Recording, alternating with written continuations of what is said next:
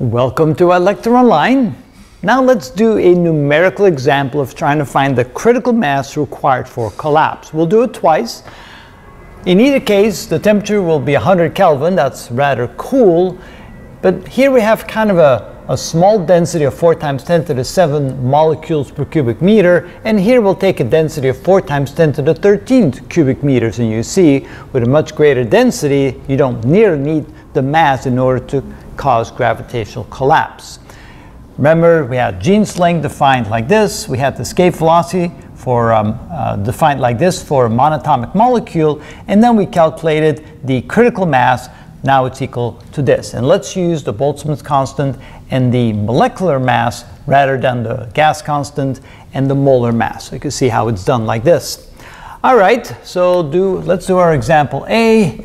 And so we have the critical mass is equal to the quantity 5 kT divided by 3 mg to the 3/2 power times 1 over the density to the 1/2 power. So what's that equal to? So end up with 5 times, that's 1.38 times 10 to the minus 23.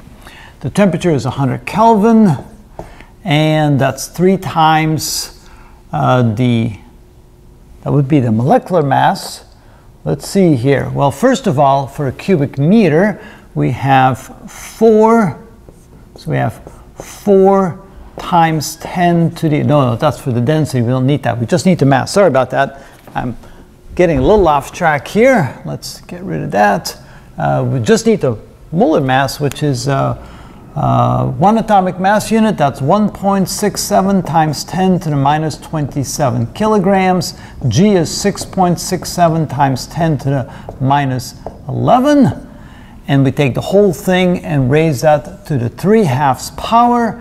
And then we divide that by the density. Now the density is going to be 4 times 10 to the minus 7 per cubic meter. But then we also have to multiply that times the mass, let's see, not minus, but plus 7. So that's the number of molecules per cubic meter, but now we have to multiply that with the mass per molecule, which is going to be 1.67 times 10 to the minus 27, assuming it's hydrogen, and then we have to take the square root of that. There we go. All right, now we need a calculator.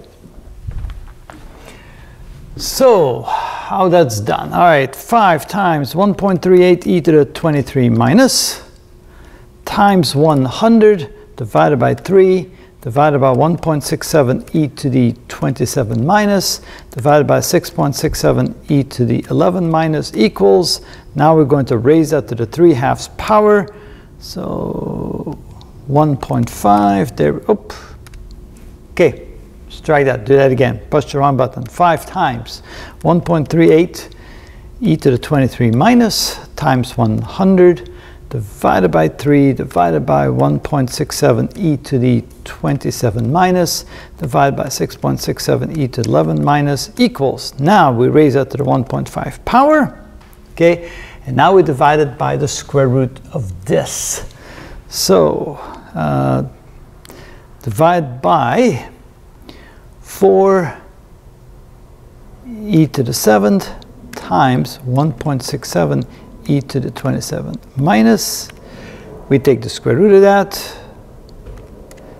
and like this equals, now we have, this is equal to 1.15 times 10 to the 34 power. Now, of course, the units here is in kilograms.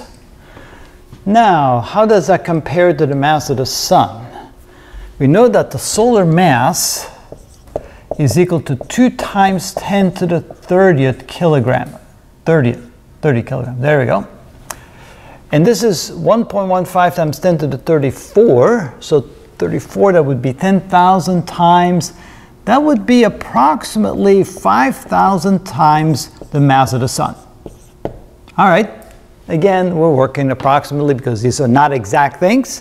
So the mass of that molecular cloud, the minimum mass required would be about 5,000 times the mass of the sun. So if something like this collapsed, collapses, you probably end up with some sort of star cluster. And of course, we see a lot of star clusters in our galaxy, in other galaxies. So that's the kind of situation you would end up when you have a smaller density. You need a much larger cloud of gas to begin that collapse.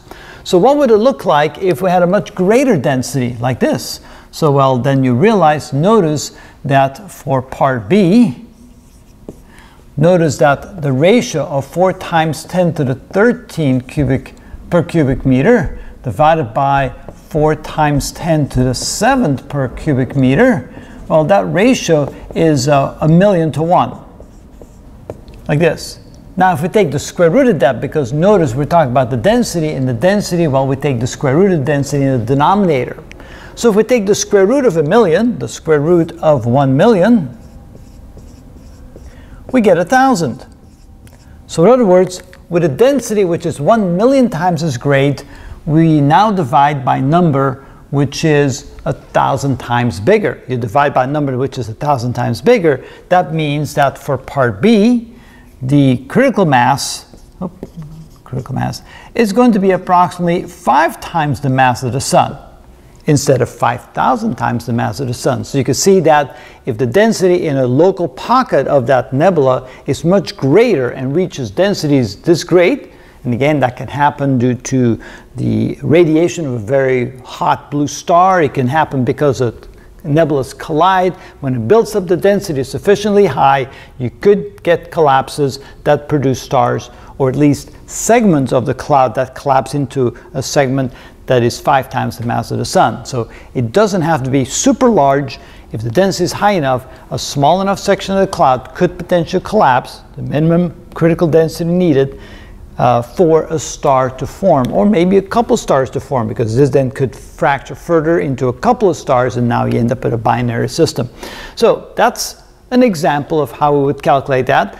The reason why I was a little bit confused here is because I had calculated this before, and I'm off by factor 2 for some reason, but this should be the correct value, so my notes were wrong. This is correct, and so you get values roughly this big, and that is how it's done.